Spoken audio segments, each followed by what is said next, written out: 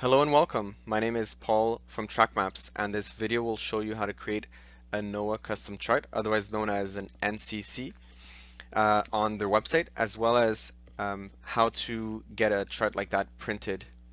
First things first, what is an NCC? It's a custom chart that you can choose the area of, you can choose the scale, the dimensions, and NOAA's system will create that chart for you. It'll generate it and export it as a PDF. So first things first is you need to go on the NOAA Custom Chart website, which is in the description below.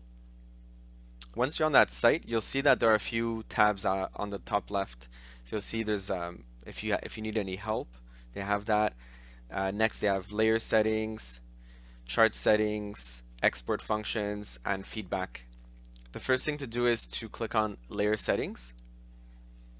And here you have a few options. If you do want to enable specific intended uses, you can do that here. By default, we keep it on all data sets. Next is the chart settings. So if you'd like to name the chart something, you can do that here. So I'll put Paul's Custom Chart. Next, I can choose the scale. By default, it's 1/25,000, but you can change that here if you like. Next up is the page size. So you can choose anything from letter, which is 8.5 by 11, up to 36 by 56 inches printed on a plotter. For today's example, I'll just choose letter, which is the smallest one they have, and I'll choose portrait, but you can also choose landscape if you prefer. Finally, we have the units. By default, it's in feet, but you can always choose meters or fathoms if you prefer. So now I'll actually create a new chart. So I'll click on that button here, and we'll go and choose an area that we're interested in making a chart of. So I'll choose, let's say, this area here. And I'll click just in the middle here. It doesn't really matter where you click because you can always move it, and I'll show you how to do that. So if I'd like to move the chart, I can click on Move Chart here. It'll turn the box green, and then I can move it anywhere I want. Once I'm happy with the extent and the area, we'll click on Export Functions. And here you have a few options. So you can create a catalog, a chart catalog. If you have multiple charts, you can basically create all these charts and add it to your catalog, and you'll have access anywhere you are. What's important is if you do use that chart catalog, make sure to export the catalog so that you can actually use it perhaps on another PC, or if it's months down the line, you'll actually be able to continue using it. For today though, we're only going to be creating one chart, so I'll click on the chart we just created, and we'll click on Export Selected Charts. So this has started the process of generating the PDF, which it will then give us access to momentarily. Once the chart is exported, I'll click on Open, and here we have the chart. So it's 8.5 by 11 as selected, and then the next pages are simply notes left by NOAA in case you need to refer to them. So I'll go ahead and save this in my downloads folder. I'll copy the file name, and you'll see why in a bit.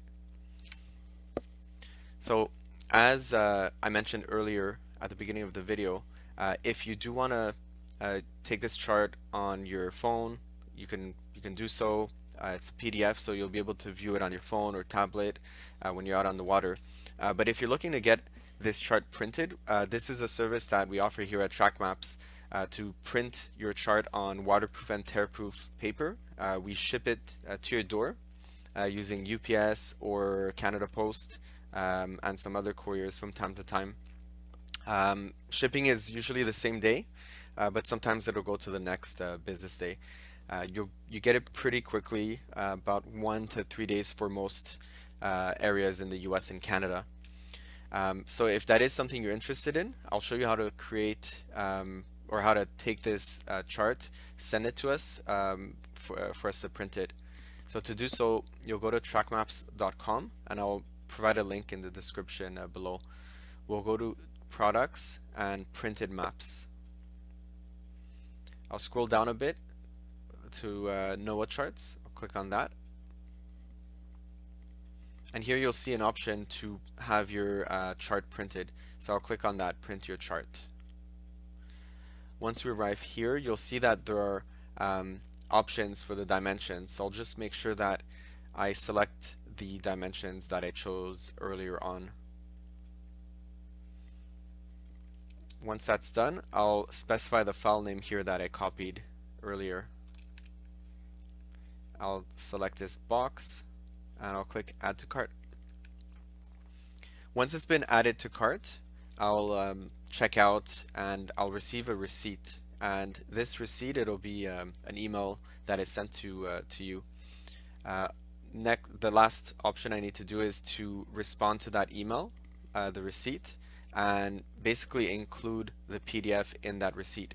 Once we receive that, we'll be able to print it the same day or possibly the next business day, and we'll get that shipped out to you. I hope you enjoyed watching this video. If you have any questions or concerns, please feel free to comment below, or you can also contact us, info@trakmaps.com, or you can check us out on our website and our live chat. Thank you.